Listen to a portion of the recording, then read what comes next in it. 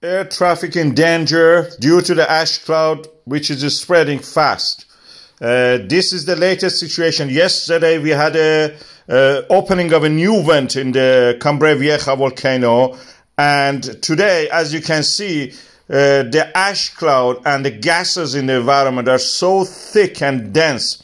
It's almost difficult to see even the brightest lights, including the light of the volcano. And we have a huge column of the ash and dust rising to the sky.